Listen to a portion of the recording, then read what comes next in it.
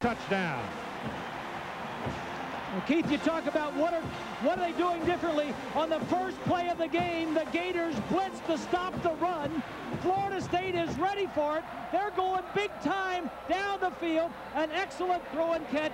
A great way to start for the Noles. A 55-yard reception, pass and run, and they put it actually on the 32 of Florida. First down for the Seminoles. And Pooh Bear Williams looking for the snap signal because it is very noisy. It is Warwick Dunn having a little trouble getting around the corner, and he won't make the corner. He's going to go out of bounds with about a yard or maybe 2-yard loss. The offensive front for the Florida State Seminoles is a good, solid group. Todd Fordham has had an outstanding season. Marcus Long is a good one. Walter Jones can be a great one in time. The defensive front for the Gators, Reggie McGrew, is a redshirt freshman who's growing in stature. He's improved steadily through the season, coming off an ankle injury. It is Khalid Abdullah in the backfield right now. The pass is thrown out to him from a slot position, and Abdullah will get it down inside the 25 to about the 24. Remember that Rock Preston is off the team. He's no longer a member of the team, and that's why Abdullah has been moved up in the order. The Florida linebackers, led by James Bates, the leading tackler on the team this season. He's a horse in the middle. And the secondary for the Gators is a very, very good one. There really isn't a weakness in that group. 3 of the players there, Keith, were all conference players, those defensive backs. So it is 3rd down and 3 right now. As they work out of the shotgun, hand the ball inside, and it is Warwick Dunn, who's at 5'9", 182 or 3 pounds, sort of disappeared in the pile as Ed Chester and Reggie McGrew got to him in a hurry. And it's going to be 4th down and about 2 now. Take a look at Steve Spurrier, only 2 and 3 in bowl games. His record against Bobby Bowden is not much better. Decision being made here by Florida State is, what are we going to do? And on 4th down and 2, they're going to go. Now here comes some more of the Bowden trickery here as new people come racing onto the field, and they turn and they give the ball to the big guy, Pooh Bear Williams, the 280-pound fullback. He's hit by Mike Peterson, a linebacker, and Peterson stopped him short of the first down. So they take a chance instead of trying for 3, and they don't make it. Keith, what they did was they substituted late. They got their short yardage offense in there, the big blockers, and before Florida could get their big people in on short yardage defense, it didn't make any difference. Florida stopped them with the personnel they had on the field. So here come the Gators now for their first play of the ball game from the 23-yard line. First down. Elijah Williams opens up at the tailback position for the Gators. And here you see some new formations now. They'll pop a man out of there. That's Williams going in motion, and they've got 3 wideouts as they go to work out of the shotgun.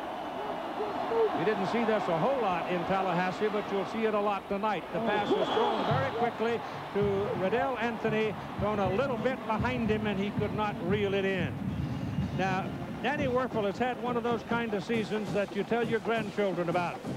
He's won every kind of honor there is. He's had a remarkable career. However, he is 1-3-1 against Florida State in his career. The backs and receivers, of course, 18 touchdowns this season for Riddell Anthony. That is an NCAA record.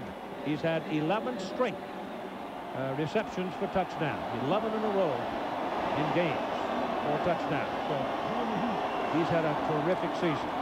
Werfel again has time, and when you give him time, he'll pick your bones. Jaquez Green, the little guy, 5'9", 163, taken down by Byron Capers, but you can move the chains at the first down. This is the group right here that has to play a good football game for the Florida Gators. Ryan Kalick and Donnie Young are the only constants in that entire offensive front. Wiley Rich is the key, Keith. The previous game, they had 5 sacks up the middle. They truly miss Jeff Mitchell in there at the center position. There's no question about that. Huge loss when he went down with a bad leg and is out for the year.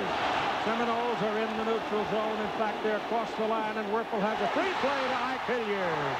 And Hilliard with a big play down inside the Florida State 40-yard line. Penalty will be on Boulware, trying to anticipate, and Danny Werfel changed up the count on him and trapped him. Boulware was one of the players that was not feeling well before the ball game. The middle linebacker Bush and Boulware both had flu-like symptoms, and they caught him offsides. Offside on the defense. The penalty's refused. That's Mr. Randy Crystal. He's the referee heading a Big 12 officiating crew.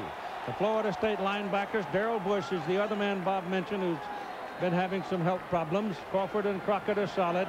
The defensive secondary for Florida State, the two corners are going to have a busy night. That's a given. You know that. They're really going to have to play tonight against this bunch of wide receivers from Florida. This is the running back, Williams. And Williams will pick up about 1 yard to the 38-yard line. So we're now beginning to settle down a little bit. The first 5 minutes, I didn't really have time to warn you that you probably ought to move a yard or two away from your television set because some shrapnel might come flying. I mean, these people were so high when they came out tonight. It was unbelievable. Well, and the crowd that's stuffed the dome pretty high themselves. It's a rematch, but oh my goodness, what a prize is waiting to be claimed. From the 38-yard line, 2nd down and 9. Pass down the middle, and it is incomplete. Anthony running a crossing pattern. He was available, but Werfel couldn't find him. Boulware was right in Werfel's face. Florida's run 5 or 6 offensive plays, and every one of them, Werfel has been in the shotgun. One running play, the rest were pass plays. Take a look at Boulware, who led the nation in sacks, number 58. Gets a piece of his heels. This is what Spurrier wants to do, Keith. He wants to play pitch and catch. It's an ideal situation. 3rd down and 9. Werfel down, drills the ball into the 15, right between the 1 and the 5, and Anthony has another catch. And that will be a 1st down.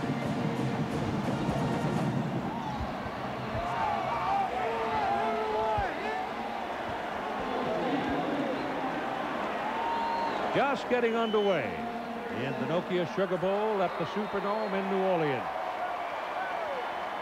We played just a little more than 4 minutes. And it's 1st down Gators from the 29-yard line of Florida State. Checking off.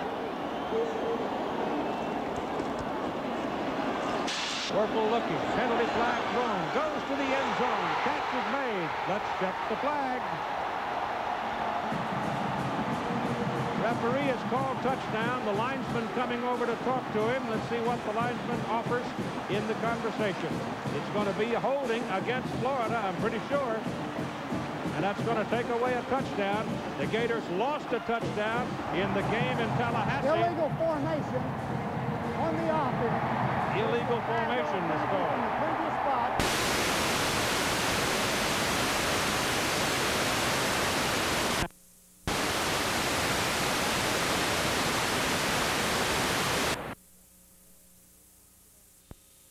Did it for Florida State, but Spurrier himself was there. First time anybody could remember a head coach coming. Exactly. I think that the penalty for that, Keith, I don't think there are enough men on the line. I don't know whether they called the tackle that's closest to us over here on this side. Well, he's way back, isn't he? You have to have 7 men on the line of scrimmage. So they lose it on that call, and it's 1st and 15. Yeah, that's what it was. Ball is at the 34-yard line of Florida State. Pressure coming. Werfel's passes away. Pass is caught by Hilliard. And he makes the reception down at about the 17-yard line, and that's the 1st down. The difference in this ball game early on, Keith, is that Werfel is getting the ball off. The rush is getting there, but it's getting there a tad late. And it's the shotgun that's giving him time to see it and release it. He's throwing the ball real early. A shotgun, he sees how much time he has, and he just throws it out there, gives it a little air. He is outstanding with his touch. First down, Gators, no 17-yard line, no score. Werfel's pass thrown to the corner of the end zone. It is way beyond the intended receiver, and you get a penalty flag as Riddell Anthony was trying to break toward the ball. The defender would not let him do it. It was Troy Sanders, and it gets a flag. So Troy Saunders it is, not Sanders. Saunders commits the foul, and it appears at least he was the one who committed the foul, because that's where the flag was thrown.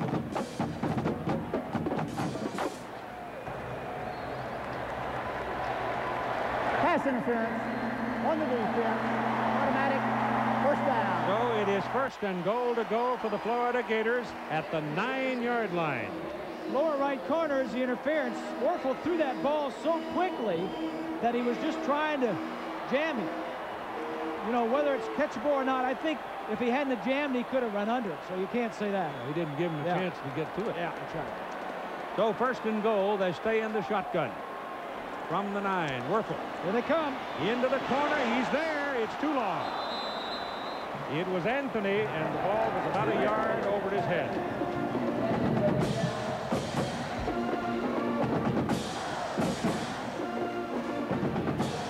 Keith, what you're seeing is the best of Spurrier. He's had a month to plan and scheme and plan for this game. He is outstanding on the opening drive of a ball game. During the season, when he has only a week, he takes the best plays and puts them in that first offensive drive. They've scored a lot on their opening drives this year.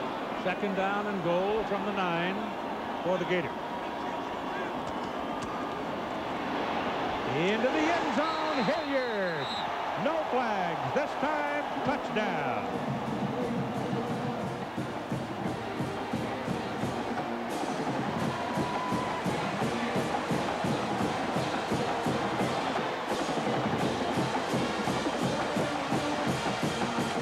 Well, if you blitz, and that's what they're doing, you leave one-on-one. The receiver, Hilliard, is just going to run a little post pattern to the wide side of the field. From the shotgun, you've got a feel on how much time you've got. He lays it to the inside. That's like stealing right there. You've got to put pressure. You can't cover Werfel in this system. You've got to put pressure on Werfel. Flags all over the place, and while they sort this out, let me tell you who the rest of the officials are, because they're going to earn their money tonight. Randy Crystal, the referee, John Davidson, the umpire, Carl Johnson, the linesman, line judge Roger Rogers, Scott Cook, the field judge, side judge is Phil Laurie, Willie Weisbrook is the back judge, Tom Allers is the alternate. Florida comes in as the most penalized team in the SEC. Florida State comes in the most penalized team in the ACC. Florida has 1,095 yards on 125 flags this season. That is a lot. But as Steve says, it's a lot of ticky-tack stuff. It's 5 yards here and 5 yards there, and missed formations and things like that.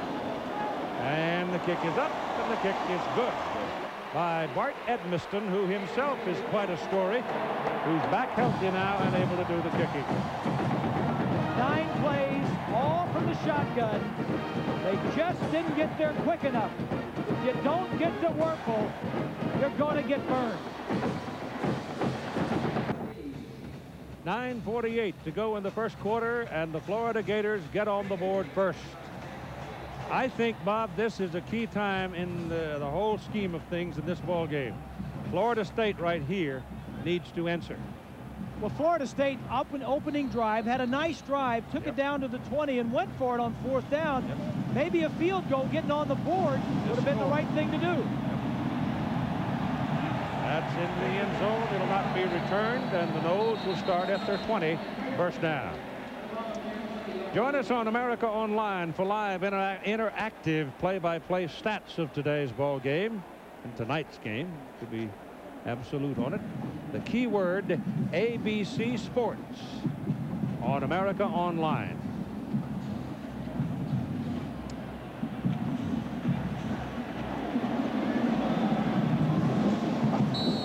Elijah Williams and Warwick Dunn will be in the backfield for Florida State. Their opening play of the game was a long pass to Andre Cooper. This is their second possession.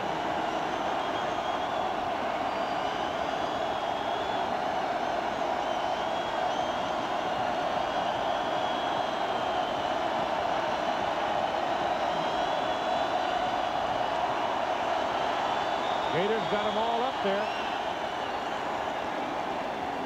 And the play clock goes to 0. And Florida State has burned the clock. That's what they've done.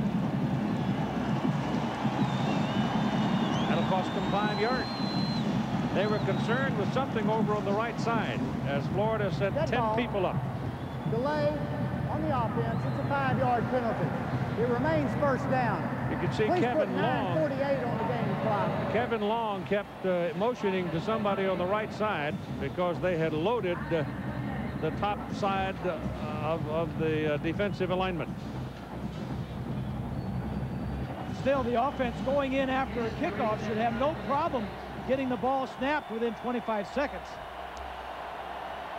They're going to reset the clock. I think Randy said put the game clock. Game clock. Yeah. Put some time back on it.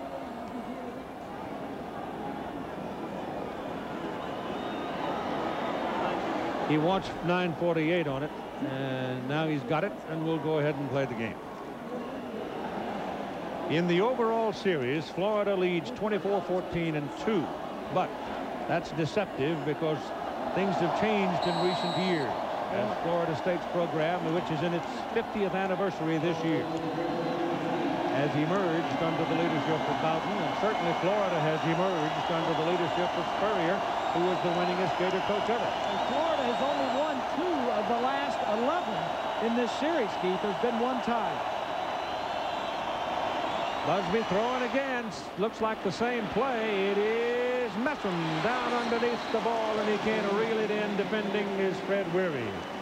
So this time Weary doesn't let the man get past him as he did in the first play. He kept him within reach, and he knocked it away. This Florida defense is pretty darn gone good. We talk about the FSU defense. Florida is ranked in every category in the nation. Bob Stoops came in this year from Kansas State and said, Steve, it's great to work for him.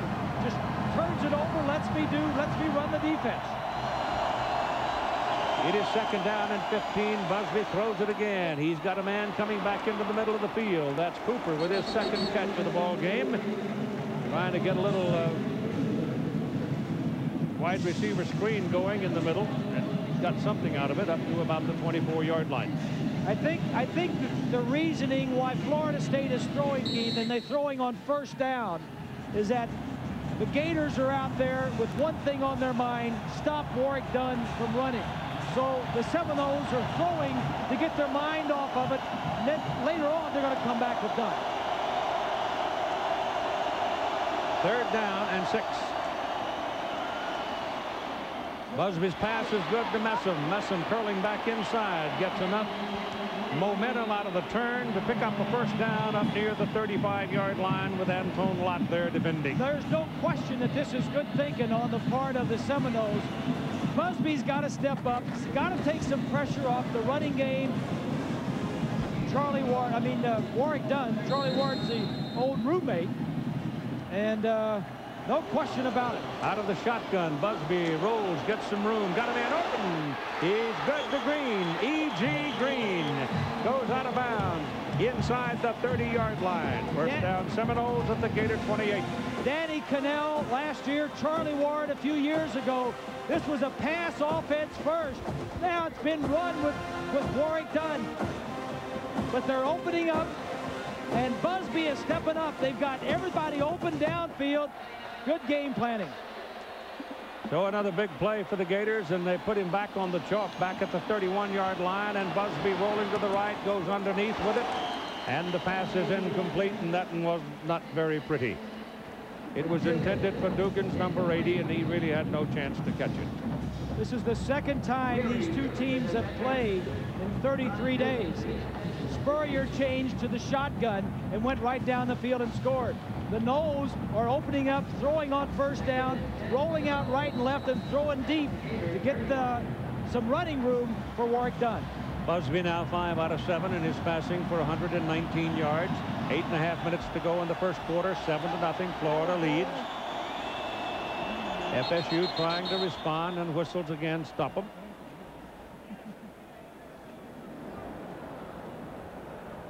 And timeout is charged. Stars and Stripes out of Pompano Beach, Florida, with Captain Larry Chambers was with us. But the fog, which has been a real problem around the New Orleans area for a week. The Stars and Stripes is at rest at the moment. Steve Spurrier, oh, he's wound tight. Ooh. He's paying attention. His defense is on the field. He usually lets Bob Stoops take care of the defense. So the ball is on the 32-yard line. 2nd down and 10 for Florida State.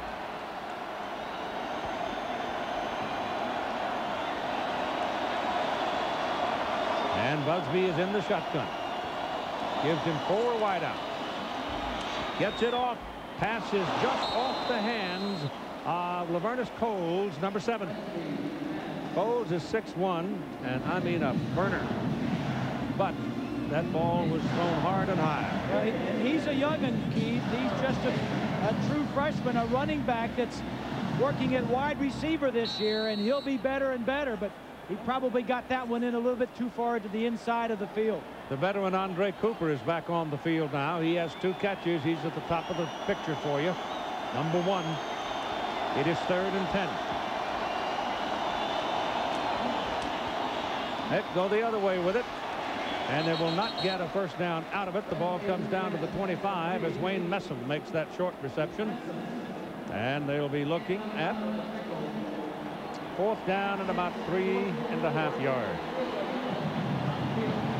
So Scott Bentley will come on as Bobby Bowden wants to see some numbers on his share of the scoreboard. He will try a field goal. He's had a great year. The ball's going to be spotted down at the 33. It will be a 43-yard kick. In the season, he's 16 of 18. He's got plenty of leg for this, and it is good. So Bentley pops one through for the Seminoles at 7:49 first quarter. 7-3 Gators. And here we go with Florida State getting on the board to make it a 7-3 ball game. Florida leading. Bentley will kick off for the Noles. Hilliard and Williams waiting for it for the Gators. It's a short kick. It's very high, and it's taken by Hilliard at about the 12. Look out. Up they got him at the 40. He was about a step and a half away from taking off. On the first possession, starring Danny Werfel. This is what happened, some of it. 9 plays, all in the shotgun. Paid a price. 5 hits out of the 9 plays, but they got 7 points. Renard Wilson got that last one. It is Fred Taylor in the backfield now with Dwayne Mobley with Werfel working out of the shotgun, and looks like that may be the way they'll go all night. I don't blame them. It worked pretty well the first time. Noles come creeping up on defense, and a penalty flag comes out of the umpire's pocket.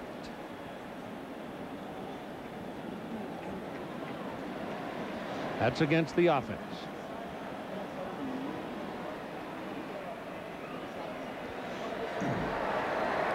Dead ball.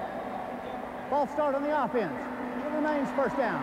Little things like that have been driving Steve crazy all year. That's why that penalty total is so high. So it'll be 1st and 15 now. That averages out to about 10 penalties a game and about 91 yards.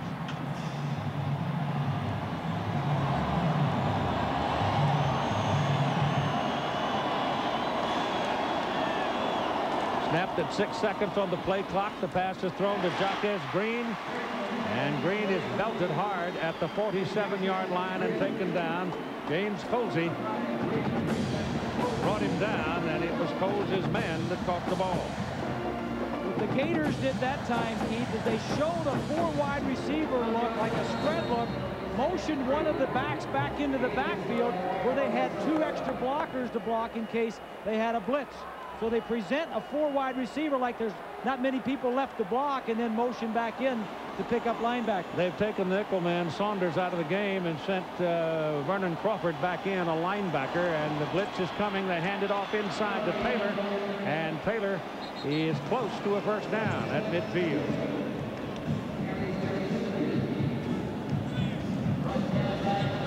They're just short. It'll be about a foot short. Tuesday night on ABC. Start the new year with a brand new episode. That's my show there, Coach. Good one. That's mine. Hand off to the running back. Nose. Jump all over Fred Taylor and stop him. He lost a yard. That's a tough bunch. Well, Shevin Smith is number 30, and he comes up. That strong safety is up and around that line of scrimmage a lot. let's see what Spurrier's going to do. I wouldn't be surprised if he went for it. And he's going to. That's Jackson, Terry Jackson, a running back, sophomore out of Gainesville, coming in. Steve's attitude is, oh, what the heck. The chances of me making this are pretty doggone good, and it's early in the game. Well, you know, we can get more points later on. 4th and 1 at the 49. Contact. Florida's applauding as if the Noles were offsides, and the Noles are pointing that Florida moved. Well, the quarterback pulled out. Dead ball. False start on the offense. Well, the quarterback can't pull out. 4th down. Now they'll punt it. Watch Danny Werfel pull out. No, you can't do that. Did he have his hands under center? Looked like he had his hands under center. I mean, Yep, he did. yeah, if you have your hands under center and you pull out, you can't do that. That's illegal motion. Big ol' Andre Wadsworth.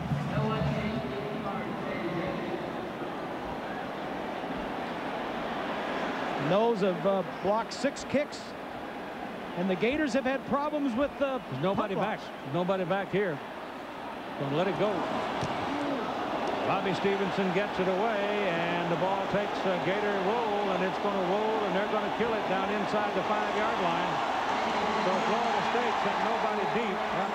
Took a shot at it and couldn't get the left footer. They blocked his first punt up in Tallahassee, but they couldn't get him this time, and he winds up with 5 yards, and he's excited because of what happened to him on the first punt November 30 in Tallahassee. He's had 3 punts blocked this year, and they've all been on the first punt of the ball game. Florida State coming after him on the first punt of this game did not have a man back, and when you don't put a man back to catch the ball, what happens is the ball can roll inside your 5-yard line, and this is very poor starting position. Warwick Dunn is in the tailback position, but the quarterback Busby keeps it and tries to wedge it out and get a little breathing room. Dunn has carried the ball 1 time so far here in the first quarter with 5 minutes remaining. But fear not, you will see him. You'll see him, there's no question. But I've been impressed with Busby so far, Keith, because he stepped up. They knew they had to spread the wealth. They had to have more balance, offense and defense, and Busby has thrown the ball well. Messerman, Cooper, the wideouts for the Noles. Bobby Bowden doesn't mind throwing the ball out of the end zone. Like that. And that is incomplete, and that is very good defense for the Florida Gators by Johnny Rutledge, number 58. The pass intended for the tight end, Melvin Pearsall. This is good coverage by Rutledge. He's looking for that tight end all the way. Not supposed to hold him, Johnny. He didn't know whether it was going to be a run or a pass there, Coach. He's a linebacker. He says, you're blocking me, I'm going to jam you. Andre Cooper leaves the lineup now. It is 3rd and 8. Ball resting at the 3. Florida leading Florida State 7-3 at 4.5 minutes to go in the first quarter. Busby to Dunn. Dunn can't find him in the daylight. Mike Peterson, number 29, put a helmet on him. And the Seminoles will have to punt it out of the end zone. This is a good series for the defense of the Gators. They got him down there on the punt. They kept him pinned in 3 plays. Now you got a punt. Looks like the Gators may get this ball back in very good field position. Florida State has a good one. Sean Bliss averaged just under 44 yards per punt on 61 of them this year. Jaquez Green is waiting at the Seminole 45. Bliss gets it out. Pretty good kick. And he sends it back to the 48 where Green has some room. And he's inside the 30. Down at about the 27-yard line. A 46-yard punt, but a 21-yard return.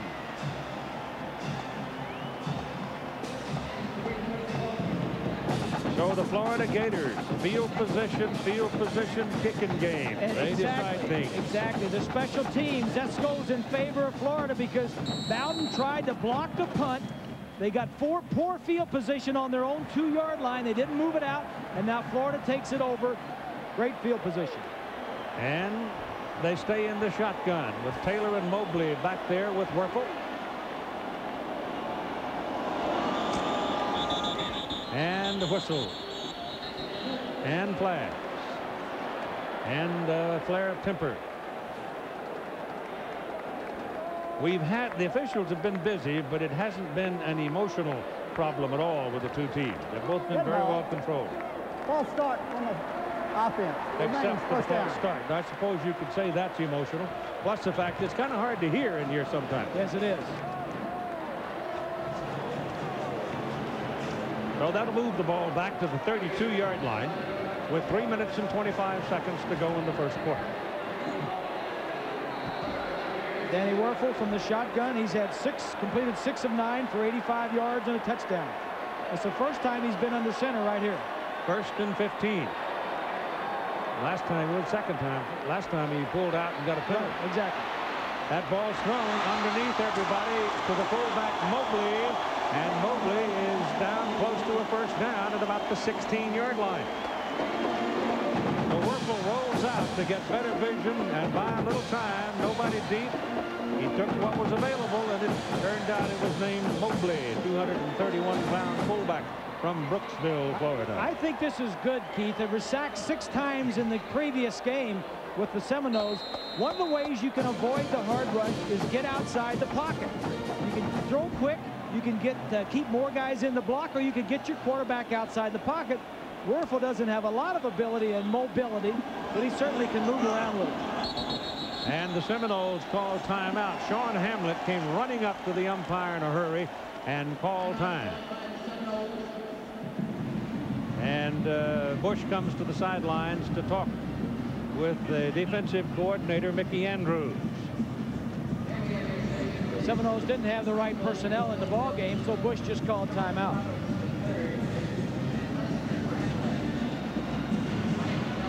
A moment now with our colleague, Lynn Swan. Swanee? Thank you very much, Keith. You know, when you have a rematch of two teams, you don't have to change your philosophy, but you do have to improve in certain areas. And I listed a couple of things from the last game that I thought these two teams needed to improve in. We've already seen the results of penalties. Florida lost a touchdown, although they came back and got it. Look at time of possession. If the offense can possess the football, that means you're keeping that other team off the field because they both can score very quickly. Third down conversion, an abysmal 25% for Florida State in the first game. They need to improve that. And the turnover aspect, you see 3 for the University of Florida in the last rematch. They do not, last game, they do not want to have that kind of ball game. What it all means is that you've got to execute better the second time around. You don't have to change a thing, but if you can execute and improve the way you play, you've got a chance of making the outcome work out in your favor, Keith. How come you didn't buy a ticket for that big fella, Schaefer Dean? Bring him. Well, he's got a ticket right in front of the TV set with a babysitter. The son of Lynn and Charina arrived this year. He looks like he's going to be a fullback to me. First down from the 17-yard line now. As Werfel looks and throws, he's got some air on it. Riddell Anthony cannot reach. The ball went to the outside, and Anthony turned to the inside and then couldn't make the recovery against James Cozy. I think a couple of things, Keith, that are different this game than the last game. Is first, that Florida is not up at Tallahassee playing before a hostile crowd. Secondly, they're indoors on a fast track. There is no wind. Up in that other game, the ball was sailing, and a lot of Werfel's passes were going incomplete. This is perfect conditions for a passing team. 2nd down and 10 with 2:55 to go in the first quarter, but a long quarter. That's a little pop inside to Anthony, and it goes through his hands. Colsey exults in the play, but in fact, the ball just simply went through the hands of Anthony.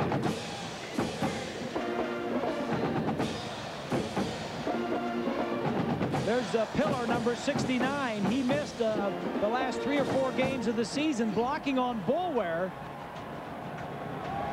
They're not holding that ball very long. It's all quick passes. He's throwing it quickly, not allowing the defensive ends a chance to get him. Is that going to make Mickey Andrews change his defense for Florida State a little bit? Well, he's got to keep putting pressure on him. You got to make him throw it quick. That's what happens right there. You make him throw it quick, you mess up their timing. Green was breaking free, but because of the pressure, the ball was thrown and thrown high. If he could have held that ball a little bit longer, he would have broken into the opening. Yep, he would have been wide open. But because of the fear of the sack, they're getting rid of it quickly. Watch how long he holds this ball. He gets it and lets it go. You can see how Green was breaking free, but it's all gone. This will be a 32-yard field goal try by Bart Edmiston. He recovered from a knee sprain that he suffered in the game in Tallahassee. He missed the SEC championship, but he's back healthy, and he just nailed one right down the highway to make it Florida 10 and Florida State 3 at 2:44 to go in the first quarter. Matt ready? The deep people, Stringer and Coles. Can't coach speed. That's why they're back there. They can just tear you up if they get a little daylight on you.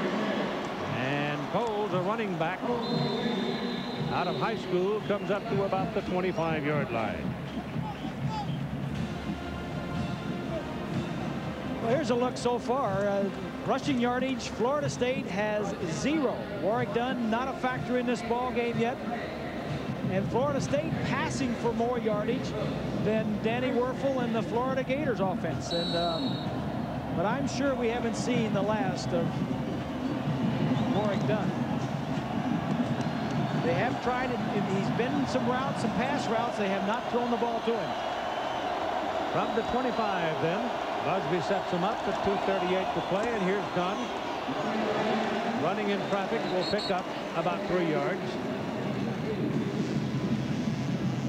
He's only 185 pounds. You're not going to go in there and hurt anybody, but you give him a little bit of daylight and it's see you later. You're looking at his hip pocket.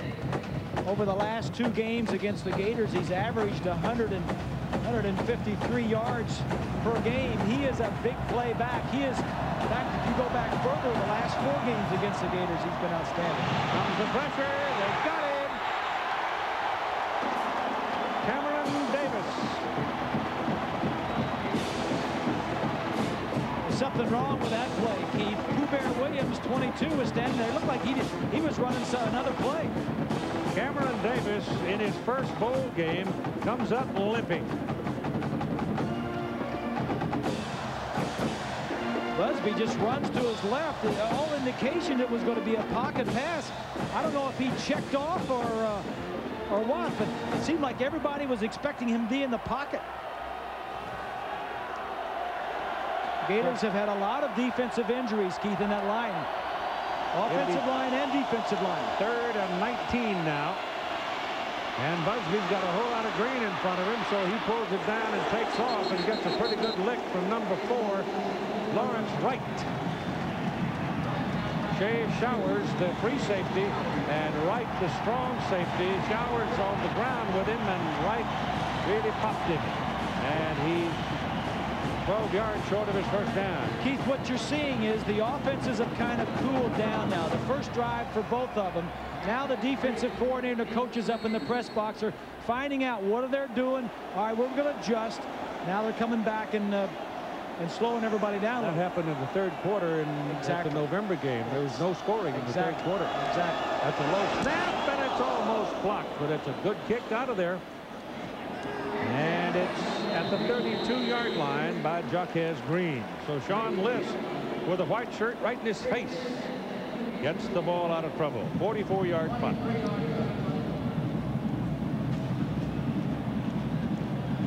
A half a minute to go in the first quarter. This first quarter is lasting a week. It is, isn't it? That's when you have throwing teams, you stop the clock. Incompletions. Terry Jackson is in the backfield with Jerome Evans, and they're working out of the shotgun. Number 7 is Werfel. You can pick him out. He's the big guy in the middle. He's a big, thick guy, too. Isn't a thing flimsy about this fellow? I mean, he is a big, wide body. Pressure coming, passes away. Penalty flag is thrown. Jaquez Green makes the catch. The play is good for 11 yards, but let's see about the penalty.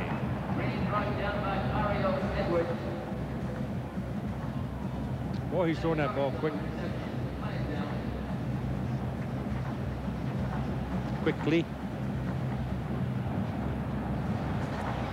Offside on the defense. Take the play. First down, Gators. First down.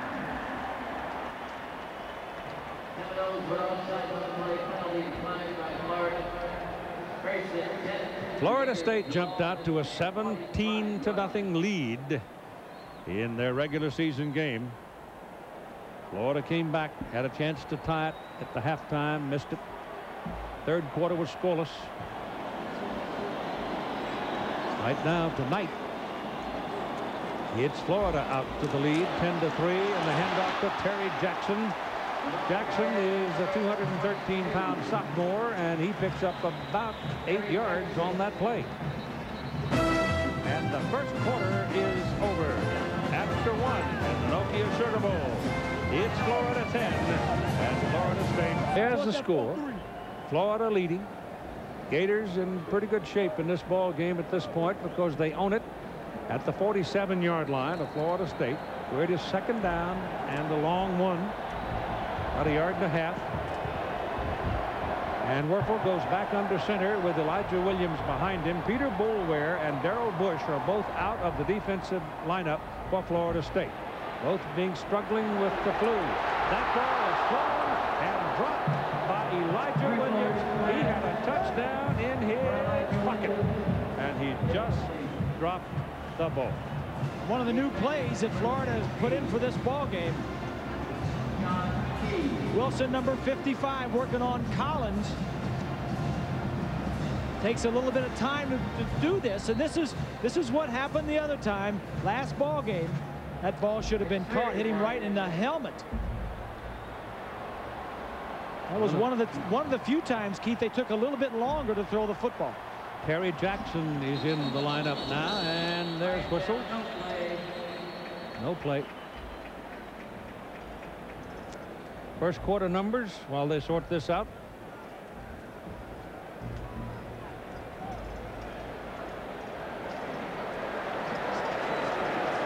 Dead ball. Ball start on the offense. It remains third down.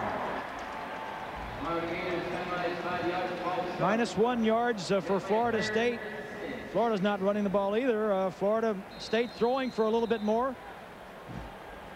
8 first downs for the University of Florida. Neither one of them doing very good on third down conversions. 5-yard penalty will make it 3rd down and 6. Timeout is called at the beginning of the second quarter of play.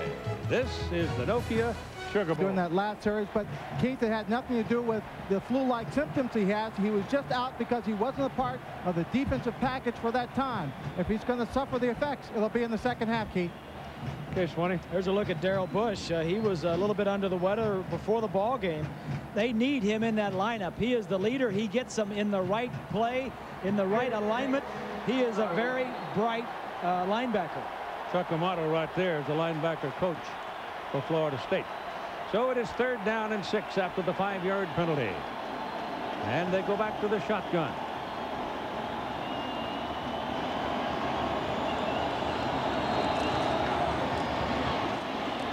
Defender fell down. Ike Hilliard has the ball. There's a penalty flag thrown by the man on the sidelines, the linesman. I don't know, Keith. He threw it there. They may rule that he pushed off. Yep, maybe an offensive call against Florida. Because it was thrown by the official right over here on this side, looking right at him. And Byron Capers was on the ground.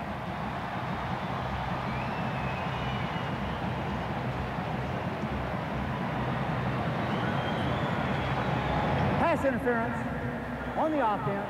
It'll be a 15-yard penalty from the previous spot, and it remains third down. Take a look at him over here. He's just going to push off before he runs the little slant to the inside. Receiver comes down. There's contact, and the defensive back goes down, and the official right over on that side threw the flag right at both of where the two men were.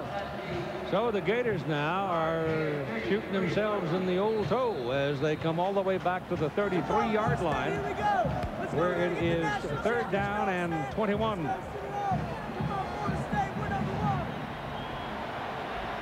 Back on their own 33, having been down on the 46 of Florida State. And Andre Wadsworth finally erupts in the middle of the line. He had a big ball game in the regular season meeting. The interior linesman did, and Big Wadsworth got loose on this one. Again, the sack comes from up the middle from the reverse side. Wadsworth, 5 of the 6 sacks in the first ball game came from the inside. Wadsworth had 1. The other defensive tackle, Spain, had 2. That gets Robbie Stevenson, the left-footed punter, into the game and sends Peter Warwick deep to receive the kick for Florida State. Stevenson's first kick with no one back to return it was 55 yards. No pressure. Good kick by Robbie. Warwick waiting, takes it at the 33, dances, finds a little room, and then down he goes at about the 38-yard line. You got a penalty flag. It's thrown back on the 30-yard line on the Florida side of the field.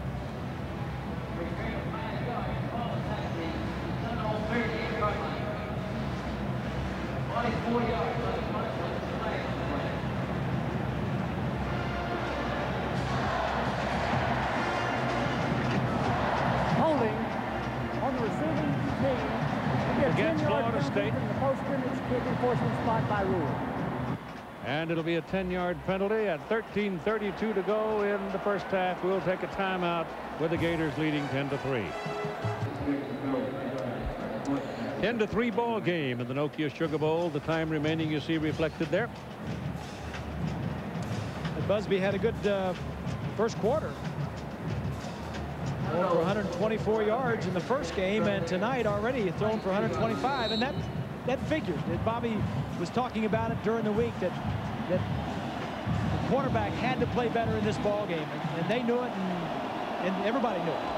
Peter Warwick had a big ball game too in the first game, but he hasn't seen the ball yet tonight. They're all over. But I mean, they didn't give him any chance at all. Big Ed Chester, the sophomore out of Spring Hill, was thrashing on him before he could set his feet to throw. And the loss is back inside the 15 to the 14. Well, Chester is right here, and he's just going to bust right through the inside of that line. That's Long, number 78. And that's his 7th sack of the season. They lead the SEC in sacks. You know, all the attention goes to the nose, but good defense for the Gators. Second down and 18. Busby having a little trouble. Oh, my goodness. That ball was almost taken into the end zone by big old Tim Beauchamp. I mean, he had it on his hands, but he couldn't find the handle, and the big defensive end walks around now, thinking about what might have been. The right defensive end, the white shirt. Watch him, a little screen. Dunn's going to try and hide. This is what Bobby Bowden mean when he said, we don't ask Busby to win the ball game. We just don't want him to lose it. If that would have been intercepted, those are the types of things. They don't want to put too much pressure on the quarterback. But with Warwick Dunn not getting much yardage, Keith, they're putting more and more pressure on the quarterback. That was almost a disaster for the Nose. Shotgun, you've got Cooper and E.G. Green down here, and this is a reverse with Peter Warwick carrying it. Running back in traffic. He breaks free for a moment and picks up a first down. No, he didn't get the first down. No, sorry. The big sack prevents him from getting his first down. He got across the 25-yard line after running about 40 yards and risking his life going back into the middle where the big trees were. It's a kind of an interesting play, though. I think that's one of the new ones. Both of these guys, Bowden and Spurrier, love these new plays. So Sean Liss is out for his third punt of the night, 46 and 44 on the first two, and Green is a dynamite punt returner.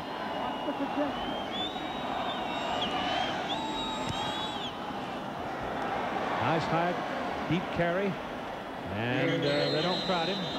So everything is legal downfield, and it'll be the Florida ball at the 27-yard line after a 48-yard. Steve Spurrier watching his team now take possession at their own 27-yard line, leading 10-3. Bobby Bowden, a bit frustrated in that his offense has not produced much so far. And they've got 4 wideouts now in the Florida alignment with Werfel back there by himself. Here they come. High snap. Here they come. He gets it away. He's got Hilliard. He's got the ball. And he's out of bounds at the 27-yard line, and a penalty flag way back upfield where the quarterback Werfel was buried. They may be a roughing call back upfield. Roughing the passer on the defense. That was a big play, though. Well, the blitz was on, and they had single coverage. There was a free man. Take a look from behind. The blitz is on, but he's in shotgun. Nobody picks up Crawford. And this time, unlike the last time, he gets it off. There's the penalty for hitting the quarterback. If he'd kept his head up and kept the shoulder out of his back, he probably wouldn't have been flagged. But Randy Crystal didn't make any bones about it. He threw the flag, and the football advances all the way down to the Florida State 13-yard line. And that was a good call. There's no question about that. Steve's been bellyaching for the last month about late hits, but Mickey Andrews has to put pressure on Werfel if he's got a chance to win this ball game. Right now, the Gators are knocking on the door again. Same alignment, and Werfel throws it to the corner, and it is incomplete. Intended for Anthony, defending Colsey, and that was a very good defensive job by James. Here's a look at it. This is what Florida likes to do when they get inside the 15-yard line. Their receiver, good jumping ability, really should have had it. Colsey's only 5'10", Anthony's 6 feet, but he can really get up there. Well, James was right in his numbers. Second down and 10.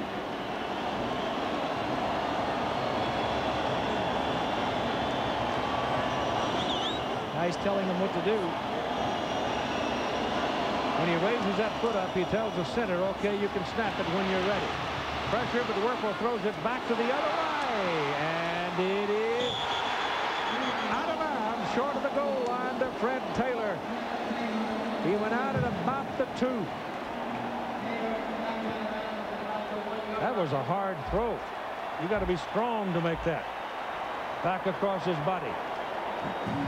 He's got 3 wide receivers to our left side. They are covered. Taylor's going to slip out and come right across. Right there, number 21. He must know from practice that that play is usually open. If the wide receivers aren't open, go back to your halfback. So it's first and goal from the 2-yard line. Hand off to Taylor. Touchdown.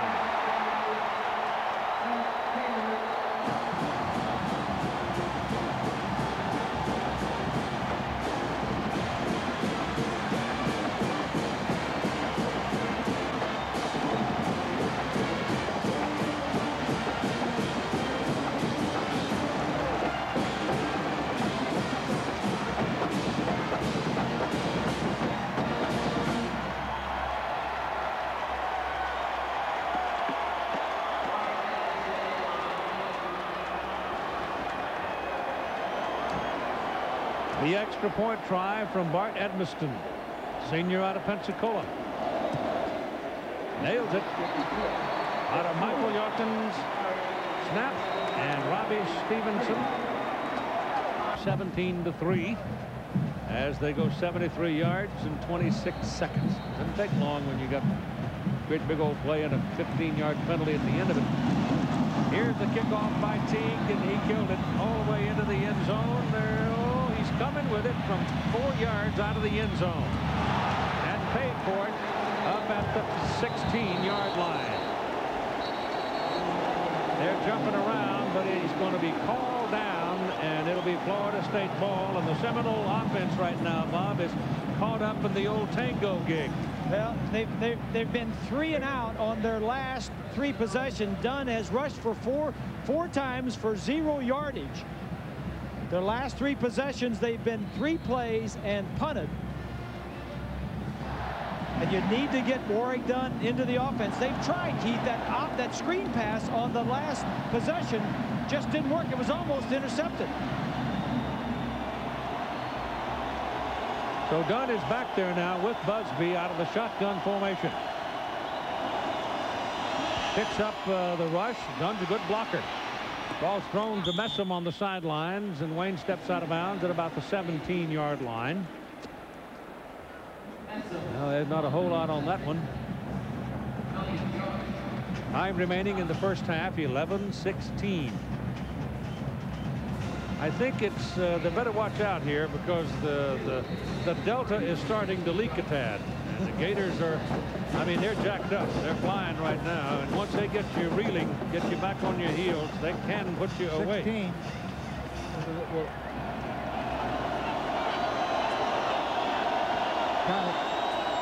Second down and 8. Dropped by Wayne Messam. Thrown behind him a bit, thrown on his hip, and he couldn't pick it up, and here is Swannick.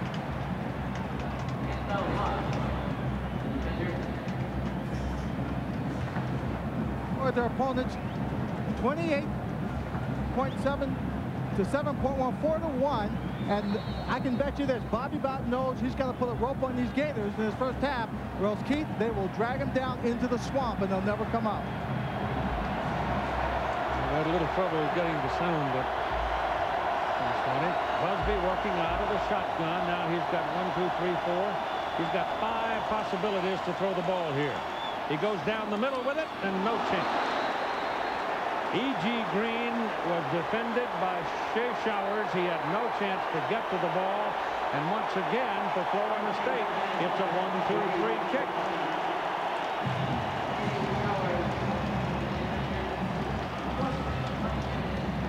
Green's going to go to the center of the field and run a little square in. Showers is going to be right there as he reads it. That's not interference. Showers has as much right to the ball as does the receiver. Sean Liss is in for the punt, his 4th. His best one was the 3rd. It was 48.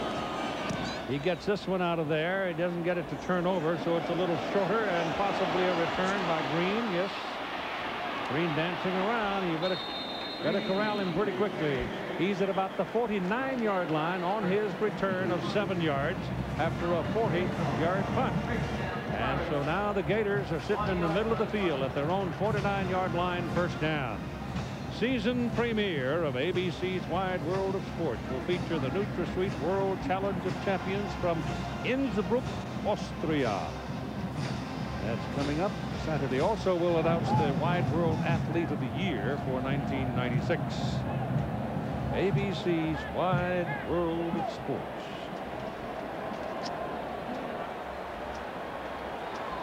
Keith, this defense for Florida State needs to make something happen.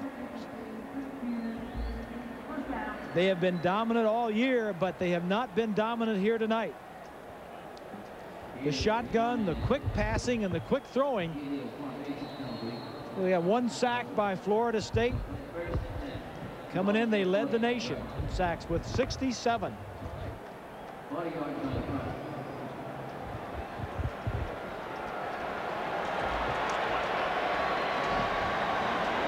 Out of the shotgun, Werfel gives it off to Taylor.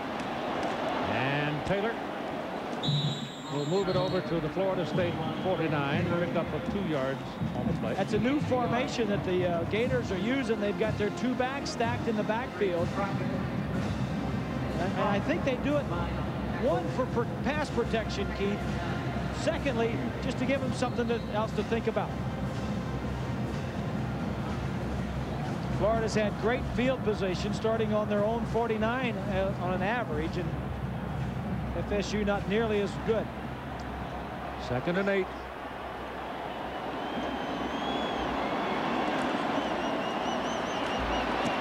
Oh, they got him this time. Got him on the 45-yard line. Peter Boulware, number 58.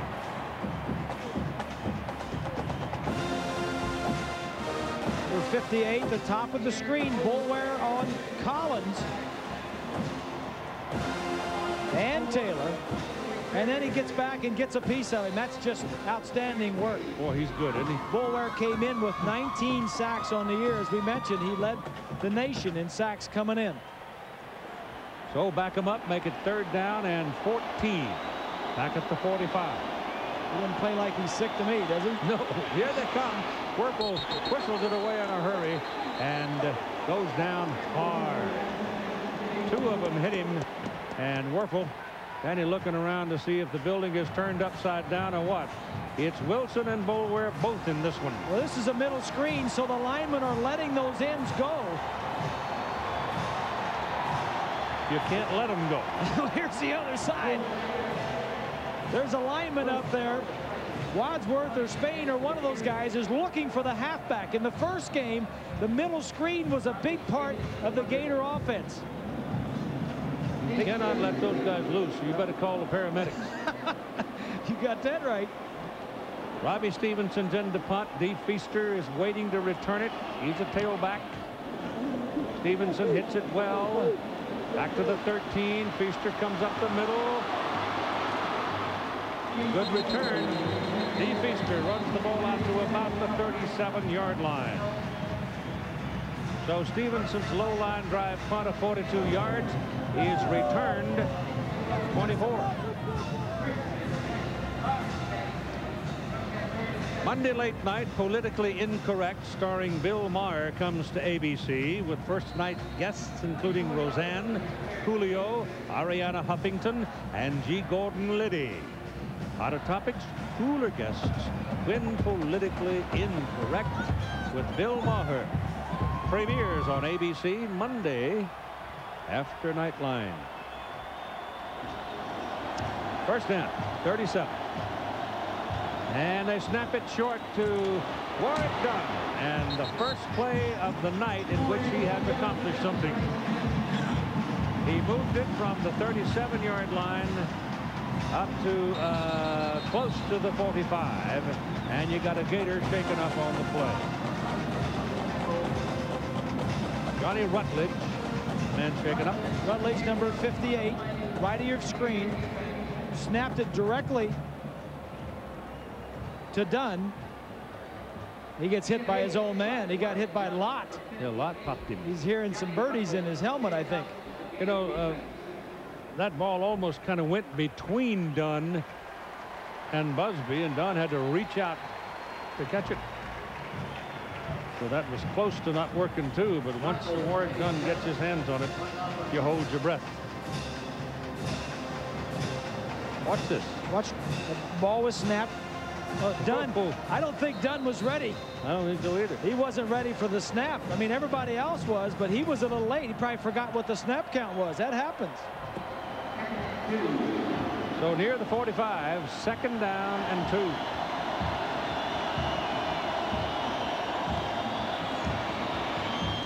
This is Pooh Bear Williams. Who in the world was that ran into him there? It was Keith Kelsey, a freshman, 218 pounds, stands 6 feet tall. He's pretty well built, but remember now, Pooh Bear weighs 286 pounds. Kelsey's in there playing for Rutledge, who just went off, and if Rutledge hadn't gotten hurt, he'd been over there. Kelsey's gonna say, "Hey, Rutledge, come on back. I get in for one play and I get Pooh Bear out in the flat." Oh, me. That's a good way to get that famous scar under your chin. Oh, boy. He's a little bit short of the first down. Little bit short. See that Joe Germain got his scar yesterday. Did you see that? Yes, sure did. What a great game that was, huh? Wasn't that something? The Sun Devils fell, but they did it gallantly. Yeah, you got to. And admire the courage of the Buckeyes for hitching up their britches and coming back. Bruce Snyder, a great job with Arizona State, but you got to be happy for John Cooper.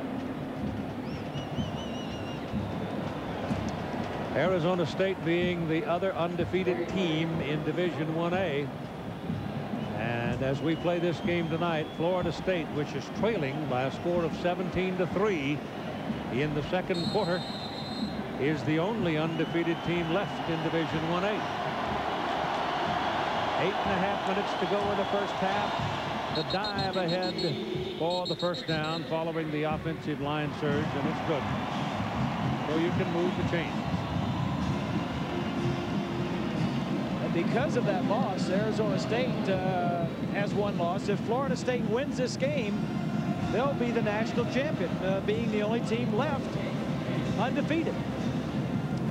If Florida wins, and like you said earlier, you got big argument. You got 5 teams tied. The natural process, of course, you would think would be that Florida, with number 3 beating number 1, would be voted the national championship. You would expect that. But it doesn't always happen. Pressure coming. Busby gets it away. The pass is almost intercepted on the ricochet. Oh, my goodness. Peter Warwick finally getting a chance, but the ball was thrown so hard by Busby, and Keith Council is the guy that almost came up with it for the Gators. Defensive tackle.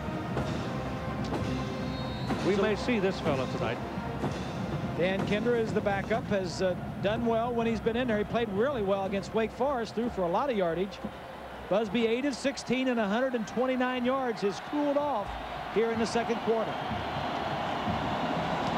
That ball is batted right back at him by Demetric Jackson.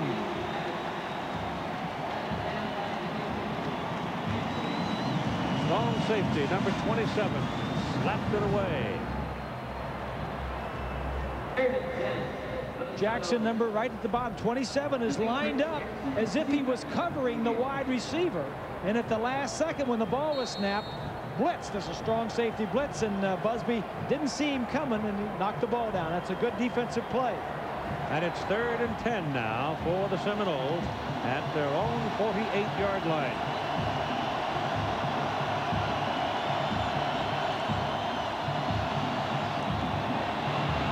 He's got a man messing down the middle. The pass is complete inside the 30 to the 29. First down, Seminoles.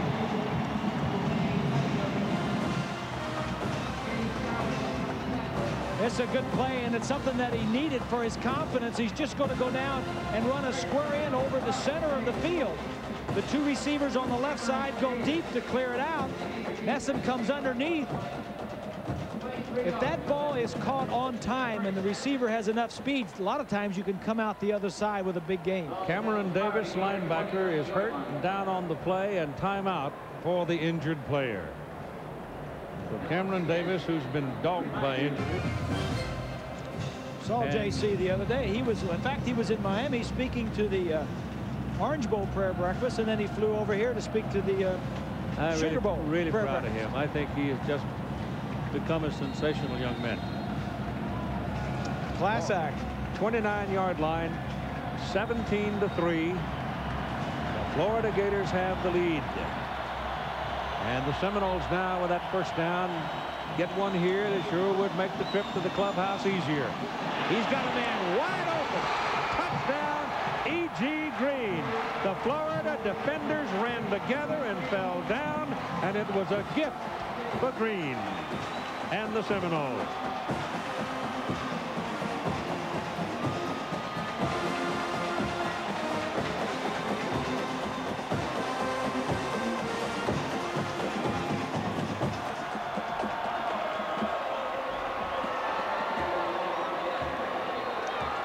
Indeed, that will put a little spring in your step.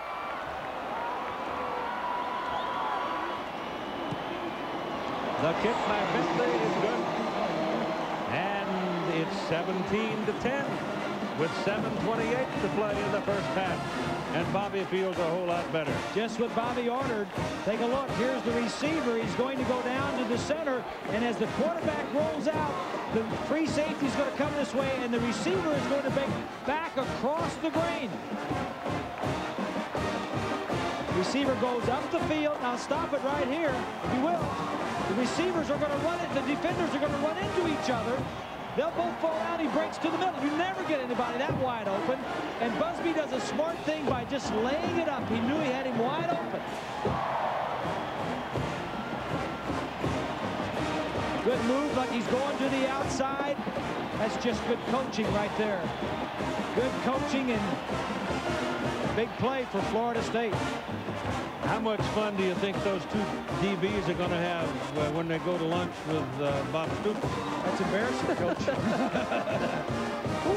Big play for Busby. He knows that the run is being shut down with Warwick Dunn, and he has to come through. 17-10 ball game. Suddenly everything looks brighter for the Seminoles and their faithful. And here's the kickoff, a low line drive that goes through the end zone. It'll come back to the 20. First down for the Gators.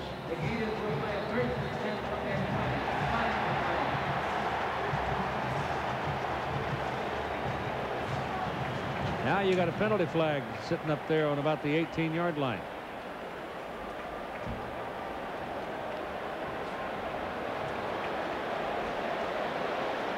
That came pretty late, didn't it?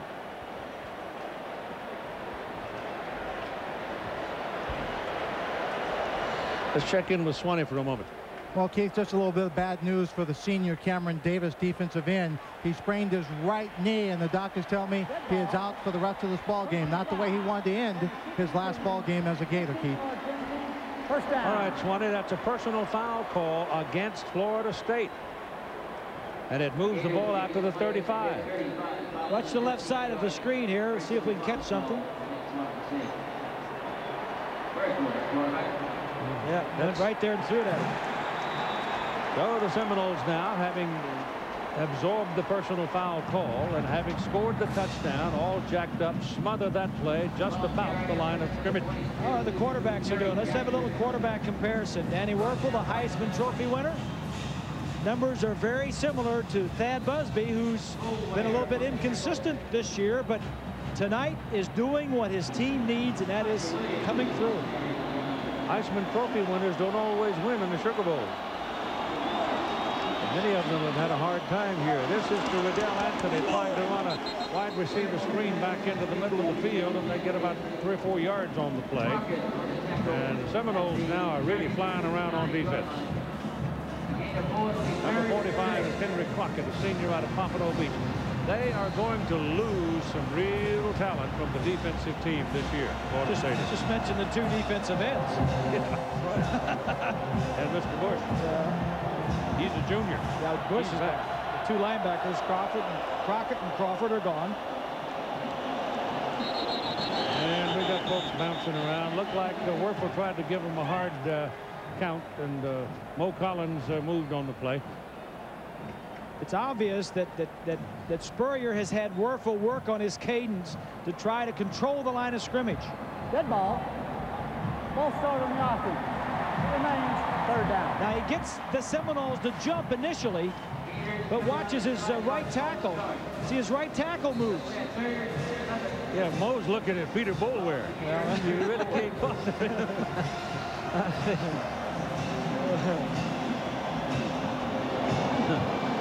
Third down now and 11. Werfel gets it away. It's caught. And a penalty flag is from the linesman across the way. And I don't think that play's going to hold up. Ike Hilliard went up to make the catch. That's one of those kind of things that very oftentimes is Dead ball. holding. Ball started on the offense. And it's false start. It's got to be the tackle on that side if the linesman.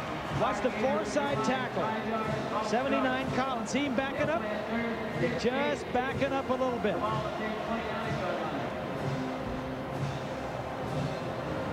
There he is on the right side of your screen. Mo Collins still blocking on Boulware. Just moves a little, and the linesman on the far side is looking right at him. That's 9 flags now on the Gators for 55 yards. It's those types of things. It's not so much always the yardage. It's what it takes away from you. That's right. It took that play away. And it's now 3rd and 16. And a big difference. Look out here. Oh, he got loose. And Werfel goes down hard. The ball is caught by Jaquez Green. Danny Werfel was just ripped as he let it go, but he hit his man right where he had to hit him. And it's a big play for the Gators. It's a good call. 3rd and long. Go ahead. And look at this. There's nobody in the middle here. It's 1-on-1. It's 3rd and long. Go ahead and throw it downfield. Maybe you'll hit it, or maybe you'll get a defensive interference call. Okay, it's easy for Green. Now watch what's going on at the other end. Watch this. Wham, wham. That's all right. Nothing wrong with that. I mean, I'm glad I'm not there with Danny. Yeah, nothing wrong with it. I'm just saying, with all the attention, there was no foul. No there. foul. No, Yeah. no foul. Yeah. Just clean, hard football. But Steve, I don't know, he's probably jumping up and down about it. Werfel lets it go again, right on the number. Hilliard gets loose. It's a touchdown for the Gators. Oh boy, you beat on him like an old church bell, and suddenly he's stuck it in the end zone.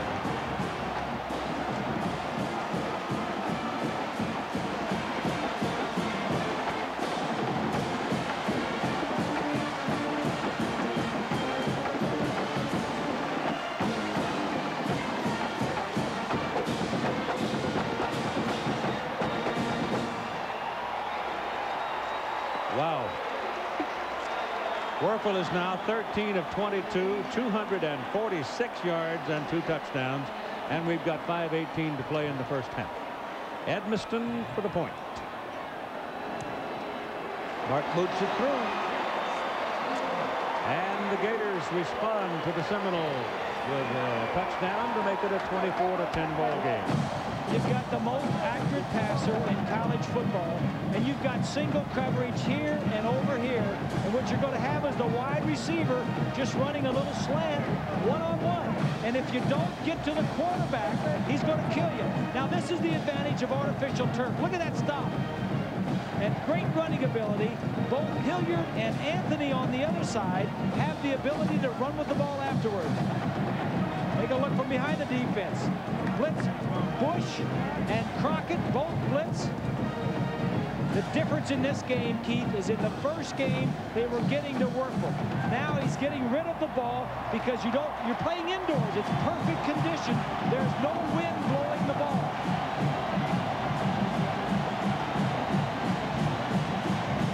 You couldn't want any better conditions if you were a throwing team than an indoor dome stadium, artificial turf. That team will kick it off now. Mike Hilliard has had a fine season.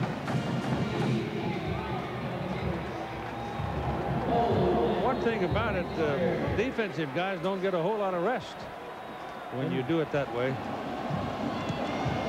High kick by Teague. 4-yard line for Cope.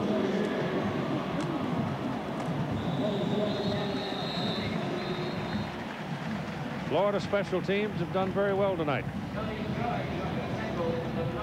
Ball is on the 21-yard line where it'll be first down for Florida State. Busby is at quarterback. Hilliard came into the ball game with 29 career touchdowns. That's second in SEC history. 2 outstanding receivers, Keith. Anthony and Hilliard. Well, that Green isn't bad. Well, Green, you're right. You talk about duos, though. First down from the 21 now. Let's see if the Seminoles can do something. Low snap. Busby handles it. People after him. Throws the ball. Dropped. Incomplete. Flying. He went to the safety valve. Pooh Bear Williams, the fullback, and there was no real reason that play could work with Bates bearing down on him, and it didn't. I mean, Bates was just running downhill. Bates, kind of a loose wire at times. He's a leader of that defense. He's all conference. He's a middle linebacker. He's a player. Five players on that Gator defense were all SEC. They can play. Well, you're a middle linebacker like that, you got to see bolts of lightning every once in a while. Busby tries to get away from the pressure, but he can't do it. The man right down in the middle of all of the melee and making the tackle is big end Chester. That's Chester's second sack of the night.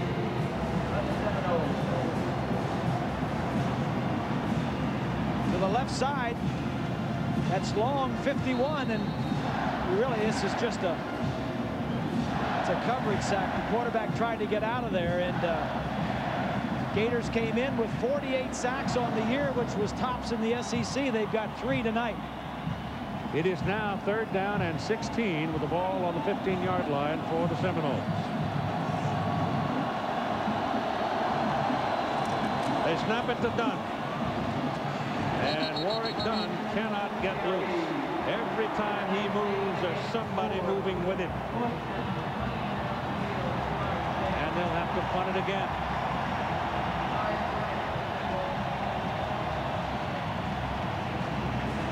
Bobby made a well-advertised decision that he was not going to do the play calling. That may change. This is what he does right now, Keith. Right here. He is motivating his team, and he coaches his coaches. He ran down there to get that offense fired up. Oh, that's a good kick by Sean Liss. But look at Green. He's taken down at about the 47-yard line. Coming up at halftime, the Nokia Best Connection Sweepstakes will feature this man, Greg Smith, from Lutcher, Louisiana. That's down by Baton Rouge. He's going to get to throw one football, try to throw it through a 1 square foot opening.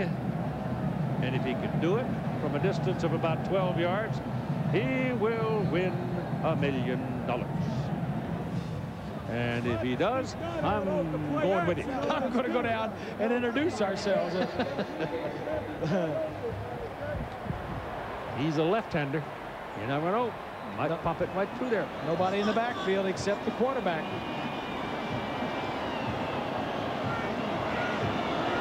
Trips at the bottom of the picture.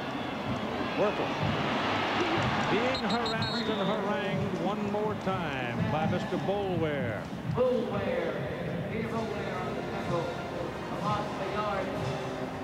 Boulware is just going to run around Pillar. I think it's Zach on that side. No, that's the tight end. There's no way the tight end, Allen. You can't expect your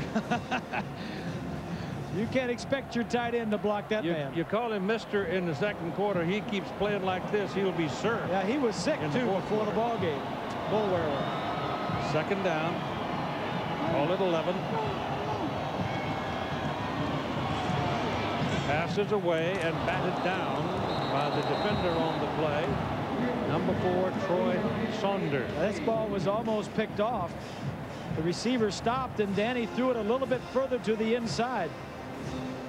Riddell Anthony, the intended receiver. Anthony at the top of the screen is going to go down, run a little curl. Watches the ball's inside a little bit. Saunders almost had a piece of that. As actually, Riddell knocked it down, didn't he? Crockett, number 45, goes over and says hello. Yep. There are times when the receiver has to be the defender. Keep that other fellow from going the other way. 3rd down, 11. That's down the middle. Down to the 40-yard line, and a penalty flag is thrown on the far side of the field. A pass caught by Jaquez Green from Fort Valley, Georgia, right in front of Byron Capers. Something to do with somebody downfield.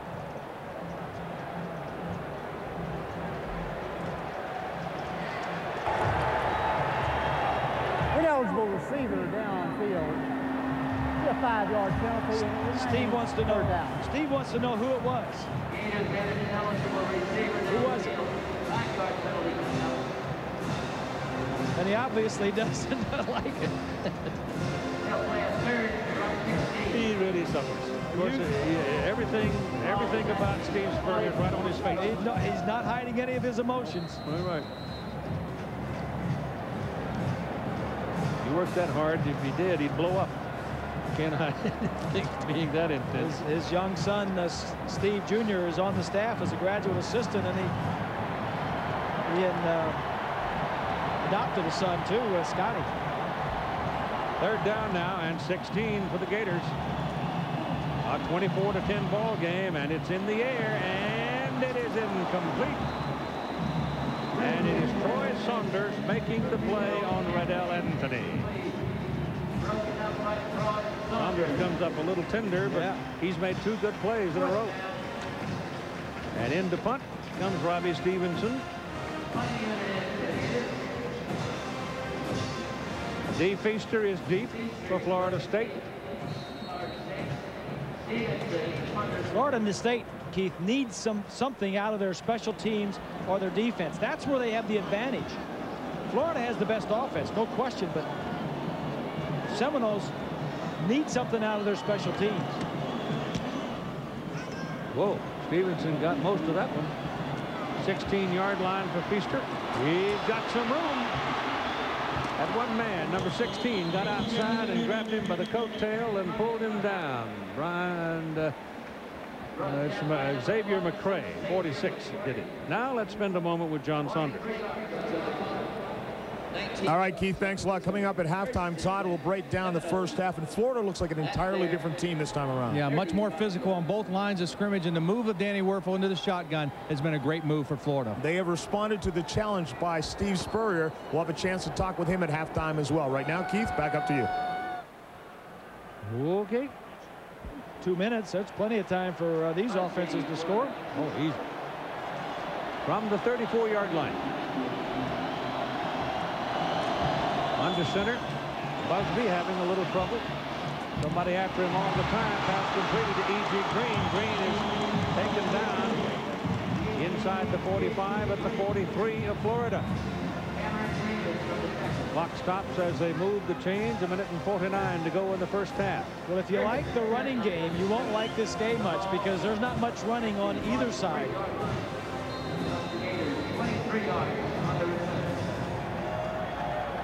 24-10, Florida leading. Go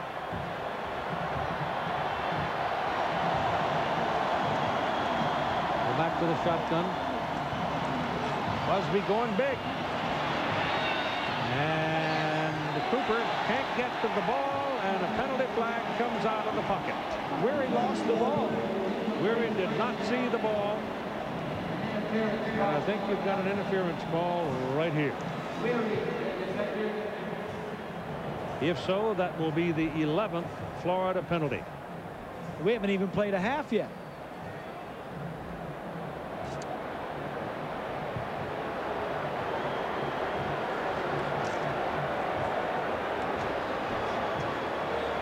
Randy was warned, get a good night's sleep before the game. Pass interference on the defense. 15-yard penalty from the previous spot. Automatic first down. Weary is number 24. He uses the side of the ball and then just runs to the receiver, puts his arm out on the receiver, and Cooper is trying to catch it.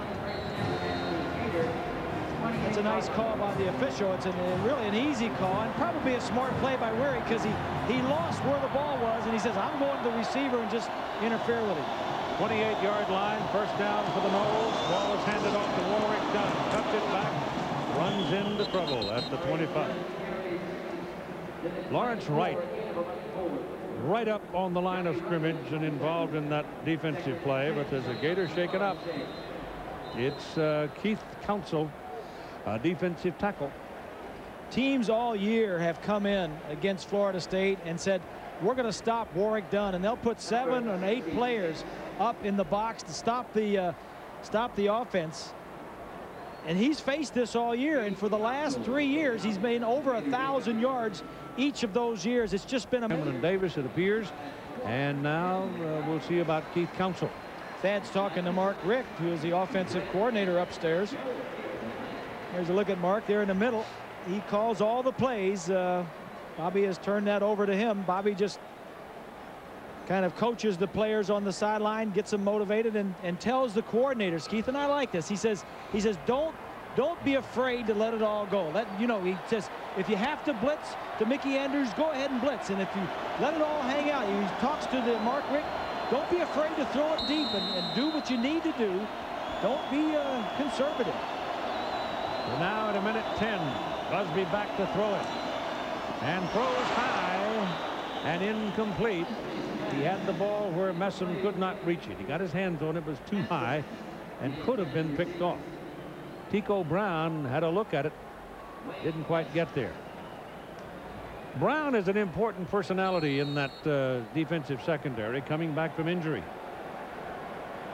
He was right through his hands. Anytime you have a tip ball and it's that high and in the air that long, hold your breath. Defenses have a great shot at it. To the sidelines. He gets past the marker. He gets a first down. Does not, however, get out of bounds. It's Andre Cooper. So now they have stopped it on the sideline at 55 seconds to move the chains. The Olds coming up. Put the ball down at the 12. And first down, Seminoles. The national championship sitting right in the middle of the table. These two teams are scrapping about it.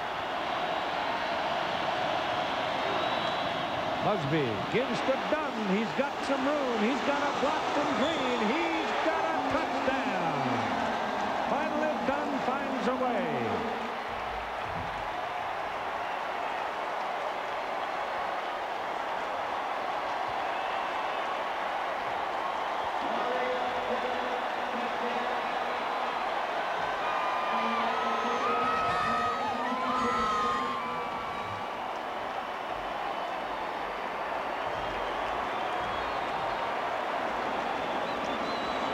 Scott Bentley for the point. Hangs it through. 24-17 ball game. Well, Warwick Dunn averages over 100 yards a game. Before this play, they'd only had 15 yards rushing in the first half.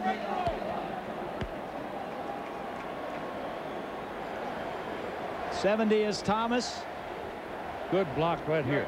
Right there by E.G. Green that comes up. Dunn has always played well against the Gators and played very well in big games. And this is the first really play that he's made in this ball game. Good block by the fullback. And he just outruns right, number 4, to the sideline.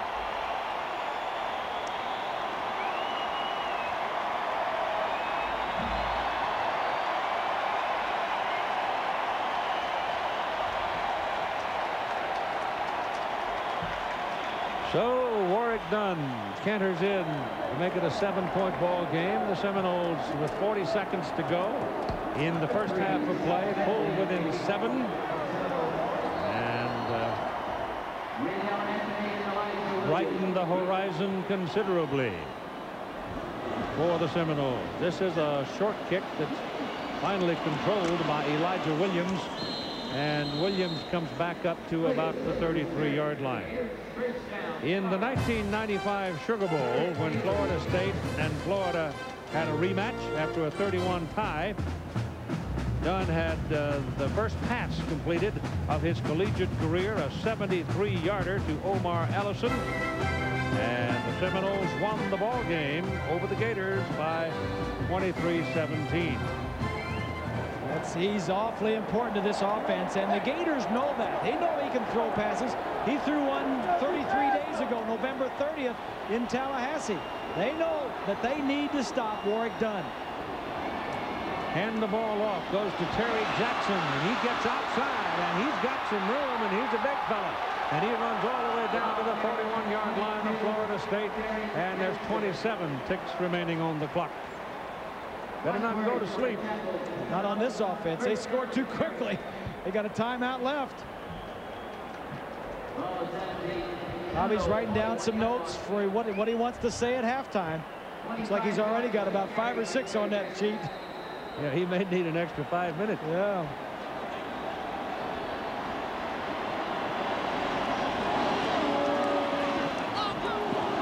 That's intended down the sidelines for Riddell Anthony, and it was overthrown. He had no chance. Also was well covered.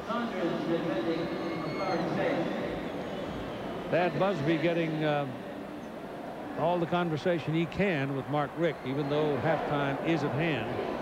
Troy Saunders has come into the ball game at that cornerback position, Bob, and done a pretty good job with Anthony. He has. Mickey Andrews has always played a lot of defensive backs, and because of the injury to Roll, Colsey and Saunders are rotating over there at that corner position. Anthony has 2 catches for 13 yards. That's all. He's caught 22 in the last 2 games. Pressure coming. Boulware. He's got a hold of him. It's intercepted. Intercepted by Vernon Crawford. Going to somebody that can run. Werfel is decked hard by Wilson, but finally they get Crawford down around the 38-yard line, and time runs out.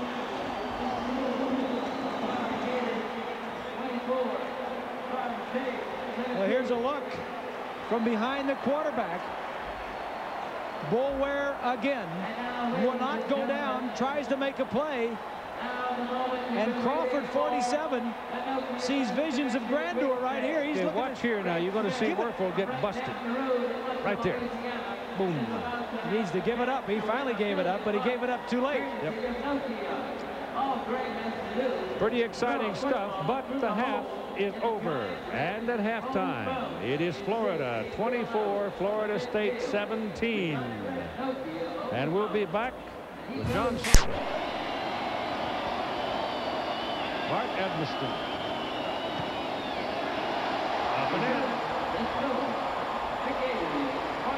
45-20, Florida.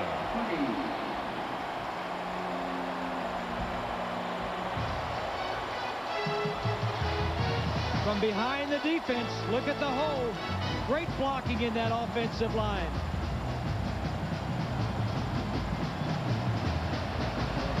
Taylor does the rest.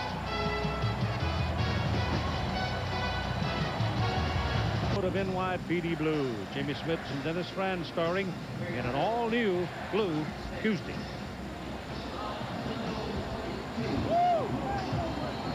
Think back about a month ago, about 33 days when Florida and Florida State played. Yep.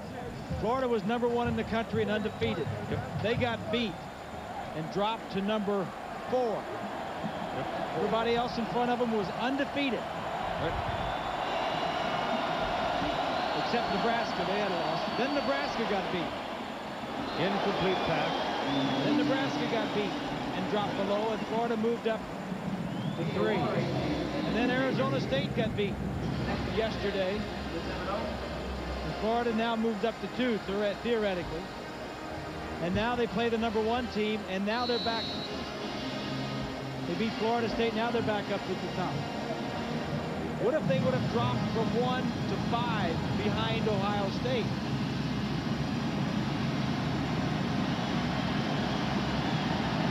In the rankings. Well, I think their long tenure as #1, which lasted 10 weeks, was certainly something of an influence there. And I think losing on the road at Tallahassee in a close game. Yep. Well, the team, if Florida goes ahead and wins this, and I right now don't see any particular reason why they shouldn't, 45-20, you're going to have Florida State, Florida, BYU, Arizona State, and Ohio State all with 1 loss.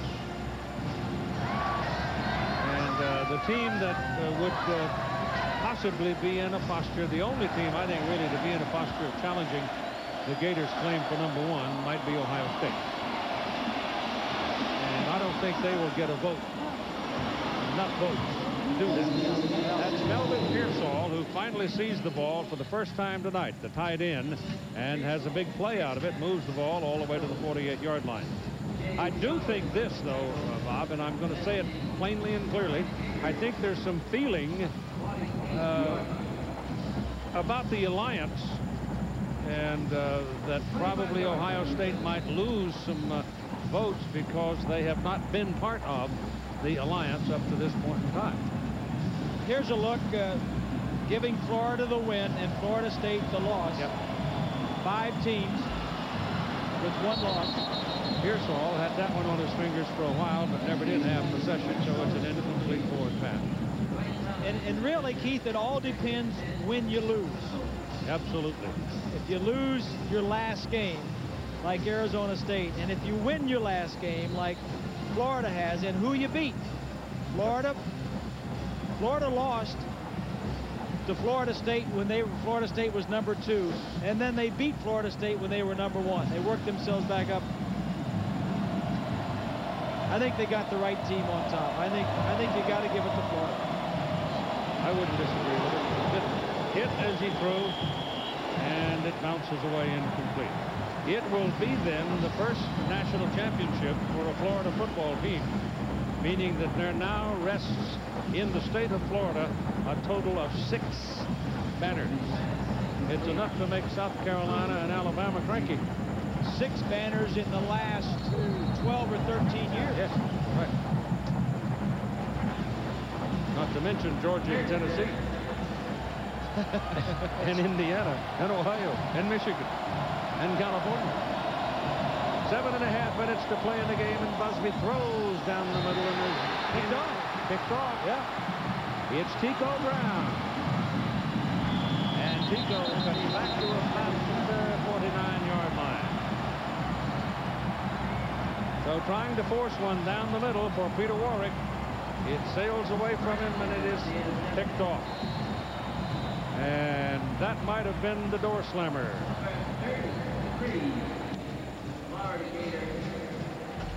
Go back and take a look at that last interception. It comes off the foot of Shea Showers, number 2. Tico Brown. It didn't hit the ground. It came off his foot, right? Right.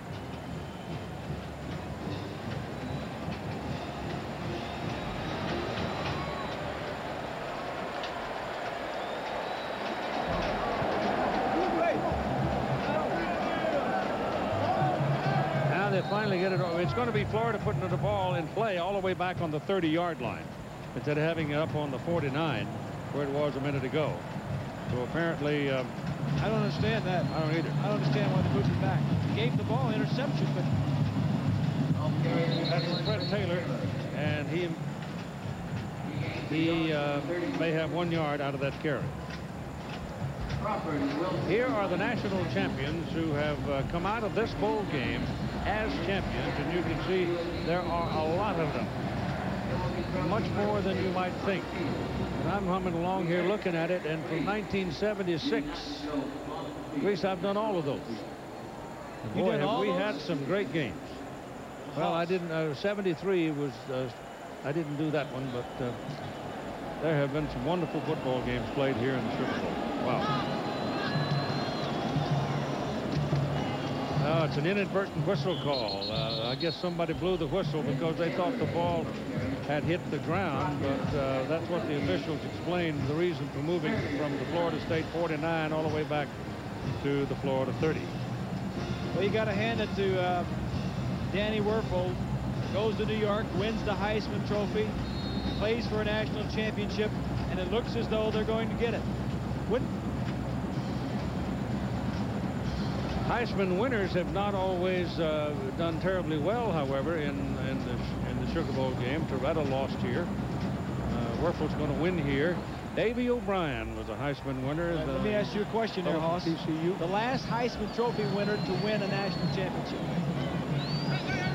Danny Werfel.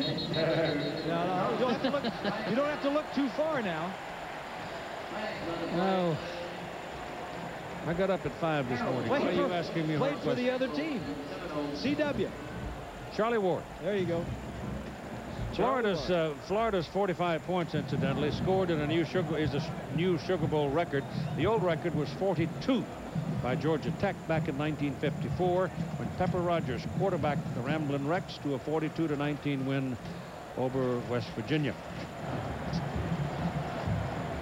We have 2 dead ball fouls personal fouls against the defense, it'll be a cumulative total of 30 yards. Oh, my goodness.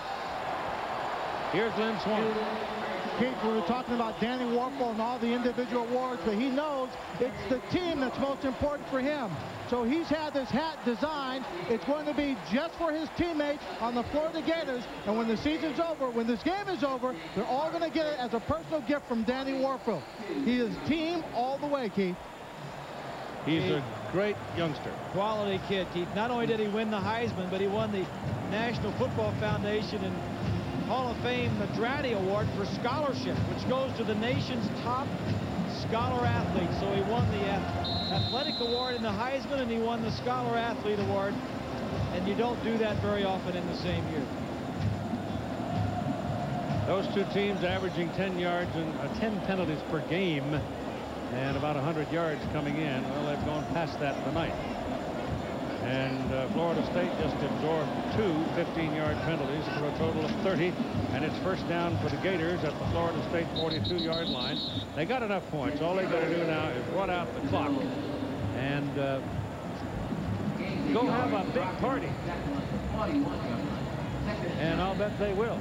Bobby Bowden says, I don't like rematches, especially again an in-state rival.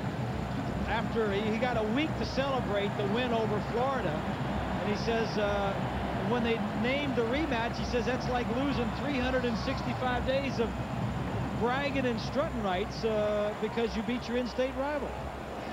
Yeah, but they're still 1-1. That's true, but that's, you know, the one everybody's going to talk about is this one. Outside goes Taylor.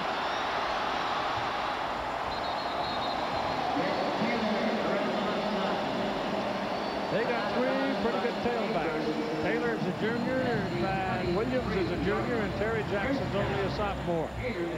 This team will be back next year. They'll lose Werfel, and Steve will have to develop another quarterback. If they keep Hilliard, if Ike doesn't go out, and it's anticipated that Anthony will, but if Ike doesn't go, then they'll be a pretty good football team. Fellow Johnson probably the quarterback.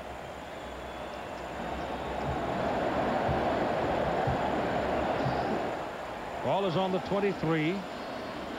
It's a first down. Running the ball.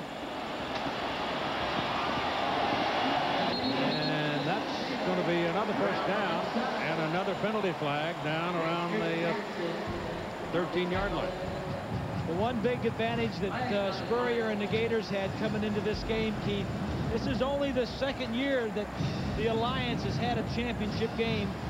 Spurrier and the Gators have played in both of them, and last year the embarrassment of getting beat at the Fiesta Bowl by Tom Osborne in Nebraska had to sting and hurt for quite a long time. Another personal foul. Well, I think you're just seeing the frustration here of the Seminoles.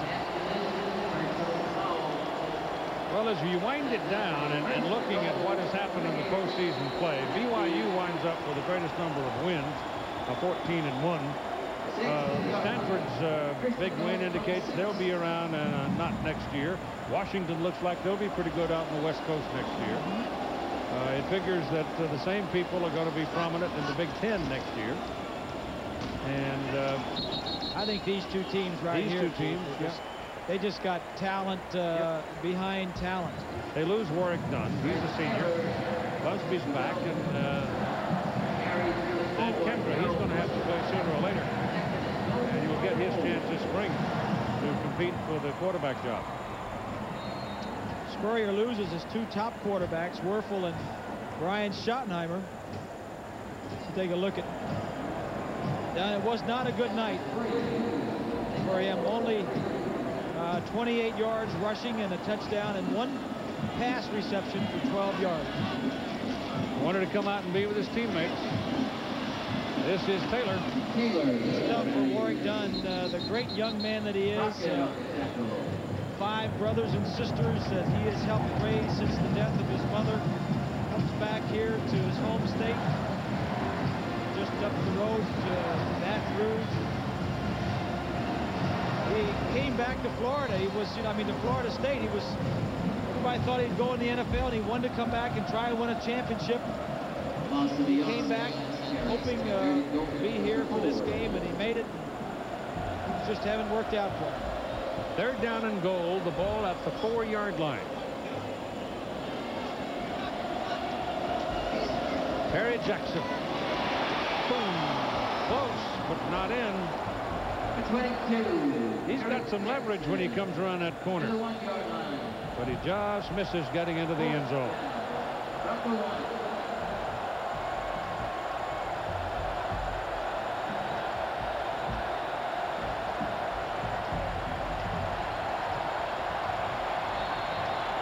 Riddell Anthony comes back into the ball game. Werfel is playing it out. Mobley's the fullback, Jackson the running back. And it's 4th down and goal at the 1.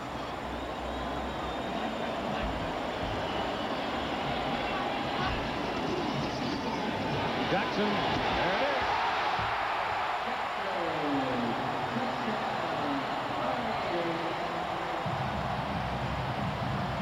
it is. This is convincing. After the point, 52-20.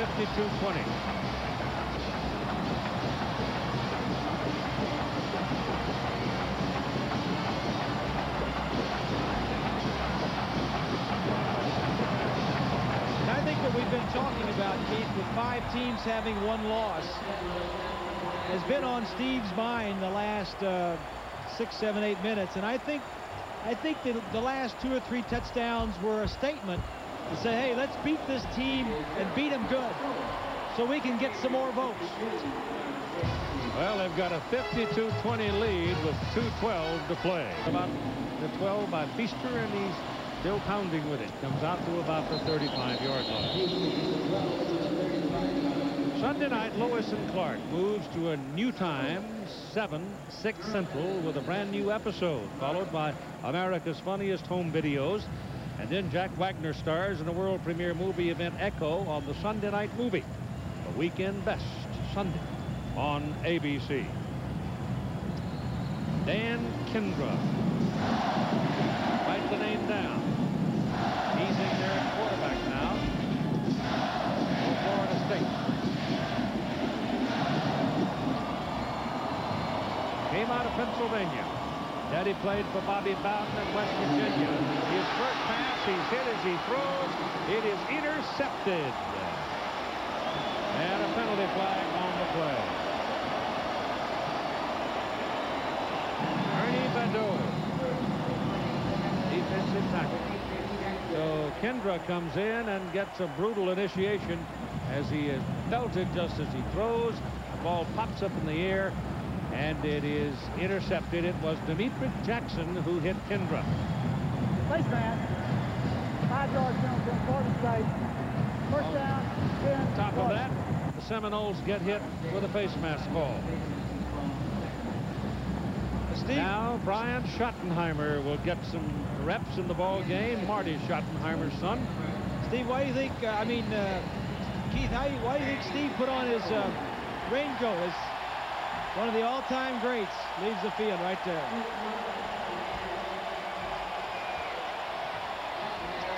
Yes, he's put numbers in the book at the University of Florida that until they change the game may never be erased.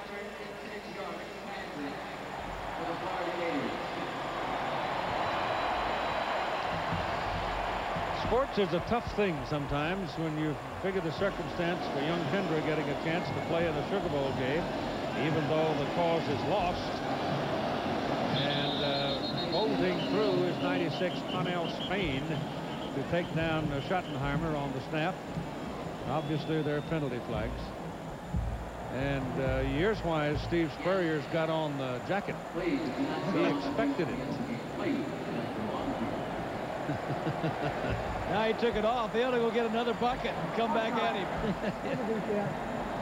You know, Steve, an old quarterback, he was thinking he put that jacket on for one reason. Of course. He knew the bucket was coming. Now they ought to outsmart him. They ought to go back and get another bucket of ice and ice water and just come back with that one.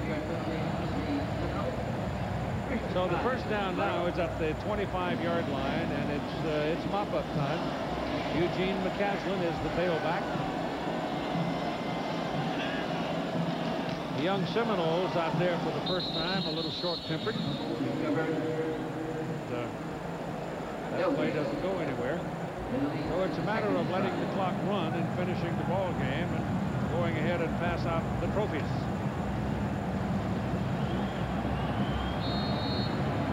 Schottenheimer transferred down to the University of Florida because Brian says he wants to be a coach.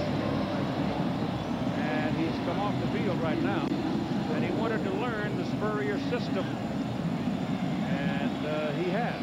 This is Noah Brindisi or Brandeis in at quarterback right now. And he's the new one to me. There's a lot of pushing and shoving and whacking and cracking as Eugene McCaslin runs across the field with the football, and now we're inside a minute. And the issue has long since been resolved here. The Florida Gators, number 3, have defeated Florida State, number 1. Number 2, Arizona State, lost yesterday in the Rose Bowl, and the Florida Gators are now anticipating a national championship, their first. The young man in at quarterback right now, number 12, Doug Johnson, is a freshman from Gainesville, Florida. He's on a baseball scholarship right now, but a lot of people think this may be the quarterback right here next year. He's the air bear. And that's going to do it. The ball game is over. The Florida Gators have staked their claim for the national championship of the 1996 season.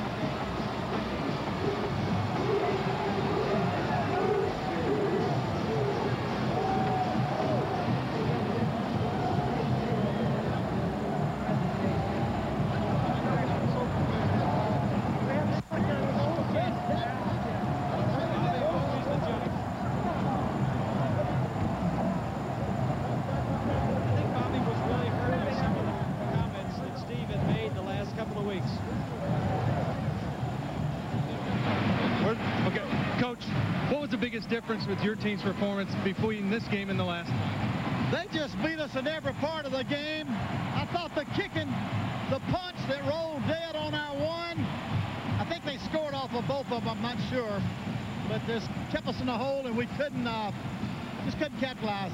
They just beat the heck out of us in every part of football. Congratulations on a great season. Let's go to Lynn Swan. Okay, Steve, congratulations. I think what's going to be a national championship for you, we've got to let you say how you feel at this moment. Swanee, God has smiled on the Gators, no question about it. Texas did what they had to do, and then Ohio State did it. Of course, we hadn't won it yet. We got to wait on the vote tomorrow.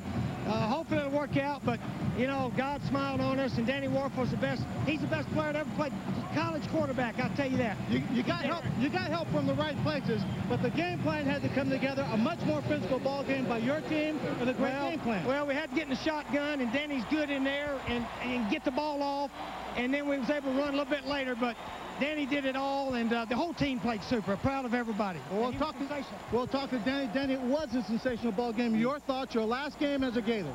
Just have to give all glory and praise to Jesus Christ, my Lord and Savior. It's been a wonderful career. So many great friends, so many great moments. It's definitely one of the best. Defense, offense, special teams, punt team, everybody played their best tonight, and we're just real excited. You played the whole game in that shotgun. You look like you've been in it all your life. Hey, you got to do what you got to do, and we had to do that to win. So just thankful, very blessed, and I just share all the credit with the teammates. I think we wish you the best. Thanks You've been a a great asset to college football, Thanks. a great inspiration for young people. All right, I'm out of here. I'm done. All right, Swanee, thanks very much. We hope you enjoyed it. The Florida Gators roll tonight to a victory over the Florida State Seminoles. Happy New Year to you. We hope life is good to you in '97.